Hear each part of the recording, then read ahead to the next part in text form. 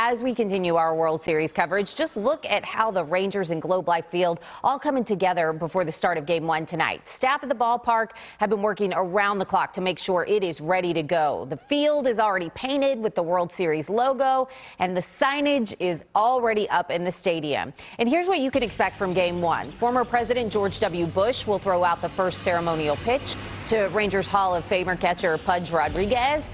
And Grammy Award-winning singer Her will perform the national anthem. That first pitch, by the way, is set for 7:03 tonight.